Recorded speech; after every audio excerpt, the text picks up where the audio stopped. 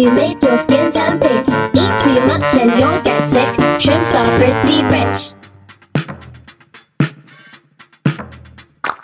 Old Godzilla was hopping around Tokyo City like a big playground, when suddenly Batman burst from the shade and hit Godzilla with a bat grenade. Godzilla got pissed and began to attack, but didn't expect to be blocked by Shaq, who proceeded to open up a can of Shaq Fu when Aaron Carter came out of the blue and he started beating up Shaquille O'Neal. Then they both got flattened by the Batmobile, but before he could make it back to the Batcave, Abraham Lincoln popped out of his grave and took an AK-47 out from under his hat and blew Batman away with a rat-a-tat-tat. But he ran out of bullets and he ran away, because Optimus Prime came to save the day.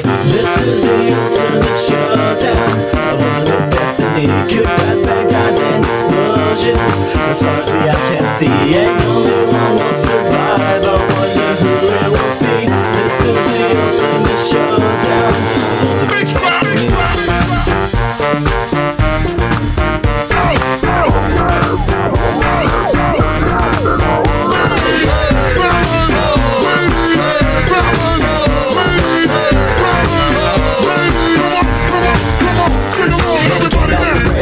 Off the white and Monty Python and the Holy Grail's Black Knight and Benito Mussolini and the Blue Meanie and Cowboy Curtis and John B. the Genie, Robocop, Terminator, Captain Kirk and Darth Vader, Lopan, Superman, every single Power Ranger, Bill S. Preston and Theodore Logan, Spock, the Rock, Doc Ock, and Hulk Hogan all came out of nowhere, lightning fast, and they kicked Chuck Norris in his cowboy ass. It was the bloodiest battle that the world ever saw, with civilians looking on a total loss. The fight raged on for a century, many lives were claimed, but eventually the champion stood. The rest saw their better. Geico Gaming In a bloodstained sweater. This is the ultimate showdown, ultimate destiny. Good guys,